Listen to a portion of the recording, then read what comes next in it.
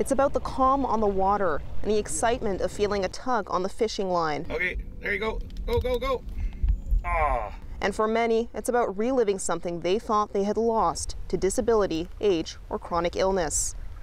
Well, fishing in the water is very therapeutic to begin with, but to be able to, on a beautiful boat and great people, yeah, I totally enjoyed myself, and I feel much more relaxed.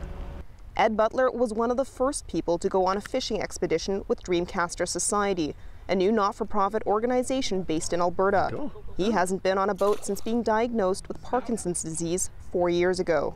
The founder, a man from northern Alberta, has paid for dozens of people like Butler to spend a day on the water.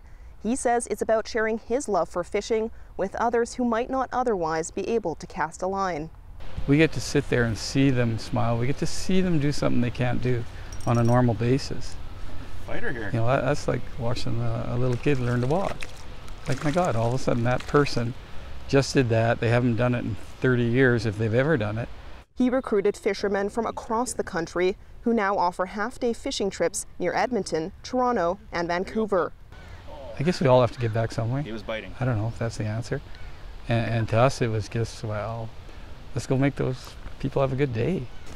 Adams says he has enough money to keep the society going for about 5 years and plans to expand it to Saskatchewan and Manitoba.